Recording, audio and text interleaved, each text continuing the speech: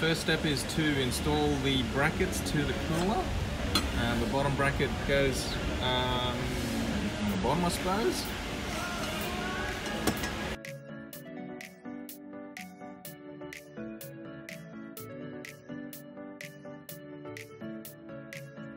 And the top bracket goes with the main sort of attachment off to the left.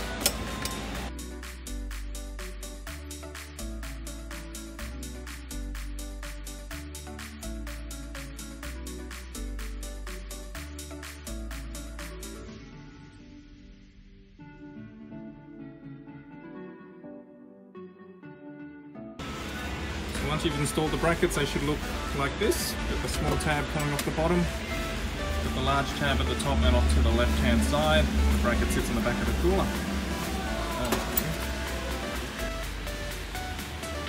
Okay, once you've got the brackets onto the cooler, you can install it into the vehicle. You should be able to pass it down over the top. Make sure the horn is out of the way. And just loosely attach the top bolt with the M8 bolts.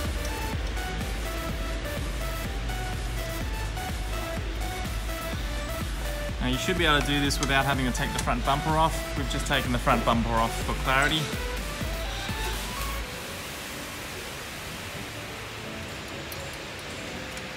Now the bottom bolt, we supply M8 uni-strut nut and a bolt, but it's not captive on the bottom, so just pass it through.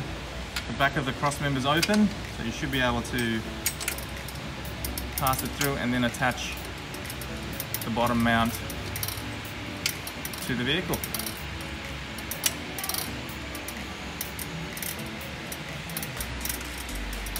So once you've got all the bolts in place, you can go back and tighten everything up.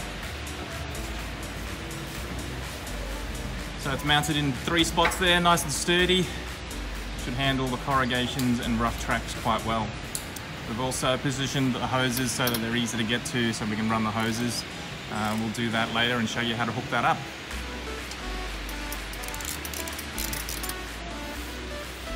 So we have to take the front bash plate off, and you'll see the transmission lines. These are the 2 metal ones here.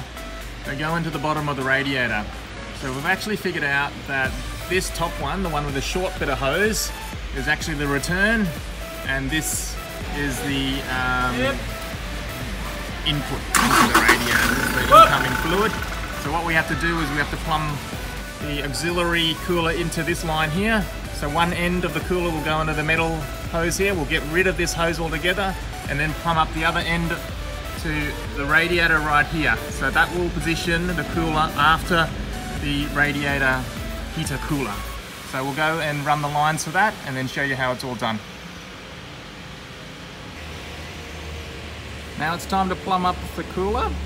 So we're going to remove this small section of hose that goes from the radiator there back to the transmission, because this is actually the return line. This short line is a return line. So we've removed that. You'll get a little bit of leakage, but you can see the barb there. We're going to connect that to the bottom of the new transmission cooler, so it fills up from the bottom. So we're just going to go do that, and then the other end, which is, I'll just go around over here, which is this one here, goes back to the transmission. We're going to connect the other end of the cooler to that metal barb, and then we just get rid of this hose altogether. Now that we've run all the hoses, we're going to top up the hoses and the cooler with some extra fluid. We're going to need about 300 ml. So the way we're going to do that is we're going to use this gearbox oil pump, and the nozzle there fits perfectly inside the hose, which makes it really easy. You're going to need about 300 ml to top up the cooler and the hoses. So we go ahead and do that, and then we'll hook it all up and then check for leaks. So this is the transmission cooler for the N80 Hilux installed and plumbed up. We've got the transmission cooler and the brackets, stainless steel brackets. We've got the hose routed along the bottom here and just over the top of the chassis rail, and underneath. So if you can have a look here, we got one end of the transmission cooler going into the outlet of the radiator cooler. That's the original outlet. And then the other end goes back to the transmission, which is this one here. So you just plumb it in like so. Then what we need to do is we'll need to just start the motor up and check the leaks, but keep it all nice and tidy. It's a fairly neat install of a transmission cooler for the N80 Hilux. Last step, just starting up the car, checking leaks. That one looks good. That one there looks good. And we're just checking the ones underneath.